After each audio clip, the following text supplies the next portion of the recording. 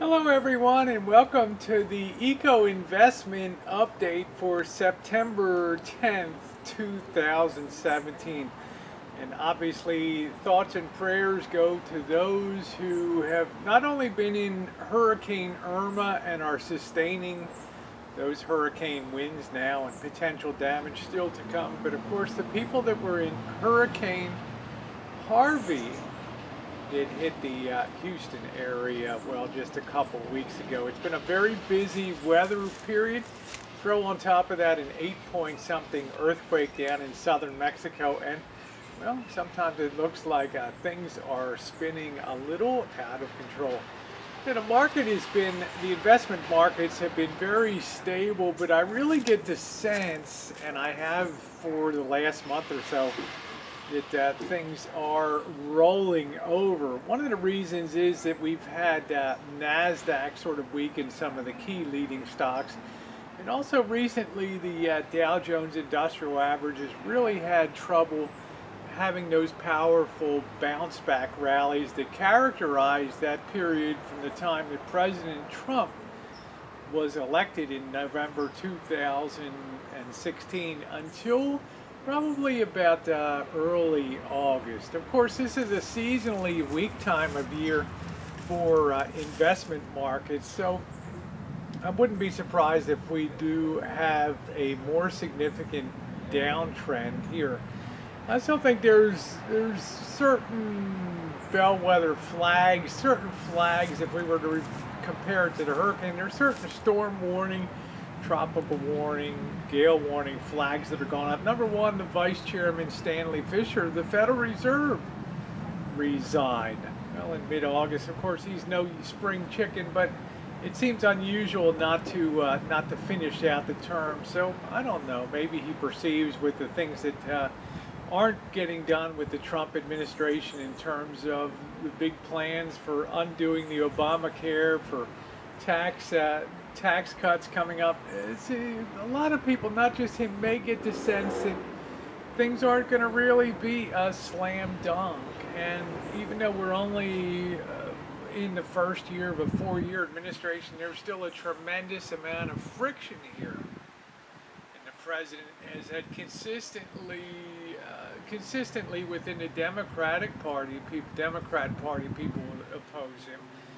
But now increasingly within the Republican Party, and he could find himself more and more isolated and have an inability to do anything as president. Of course, as you know, the markets have built in a lot of expectations of tax cuts, the Obamacare being repealed, and there'll have to be disappointment to be unwound, and the market is priced for perfection.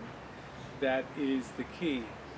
Gold and silver are definitely sending messages. Gold and silver have been very strong for the past 30 days. Gold surged where it had been stuck in that range between $1,220 and $1,280 an ounce. It surged out of that range to the $1,340 level, where we see silver comfortably at $18 an ounce. There's something going on there. And in addition, interest rates have come back down on the 10-year from 2.6, well, almost down to 2% again. Why don't interest rates rise? Quite simply because even though the U.S. government has a limitless appetite for raising money and for sucking in financing, it's still not enough to make a dent in all the liquidity out there. There's just simply not enough borrowing going on out there to upset the balance, and there's no real signs of super strength within the economy. You know, very quietly, a lot of high-tech companies are starting to lay people off. I was really surprised that Oracle quietly announced with no comment that they'd have no comment that they're laying off 500 people. It's not, you know, the competition, the difficulty in raising incremental revenue and earnings is starting to put pressure on the high-tech companies, that they've got to rein in their cost structures too. Of course, there's hiring also taking place, but you got to be pretty qualified for those type of jobs.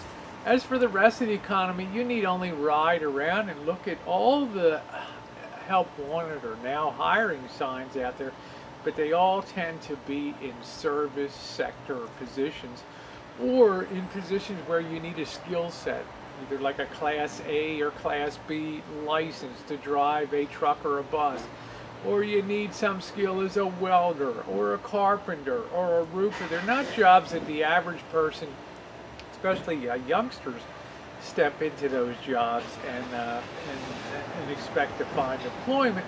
So we continue to have this very stratified sort of employment where it's hard to expand services on the low side because of a perceived labor shortage that may actually be a reality developing here, and yet a surplus of people as we continue to take out tens of thousands of retail jobs, which have been a little better paying. Some of them are commissioned, but we're losing more and more retail jobs.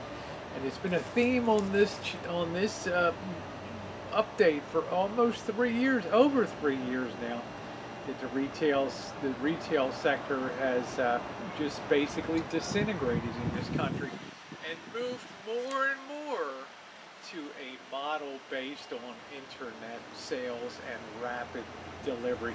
It's interesting, I don't know if you saw it, that Amazon bought Whole Foods Market, and one of the first things they did was go in and almost slash prices 50% on a lot of items there. So I tell you, friends, anywhere there's a big profit margin or perceived profit margin, you can expect that to be under attack as the deflationary forces still reign strong out there. Okay, thanks so much for watching. Stay tuned, stay safe. As I've been saying for the past 4 or 5 months, I really don't have anything in the market, and I'm very comfortable with that now. Just a few very small speculative positions, but otherwise I'm very, very happy. See you in a couple weeks. Stay safe.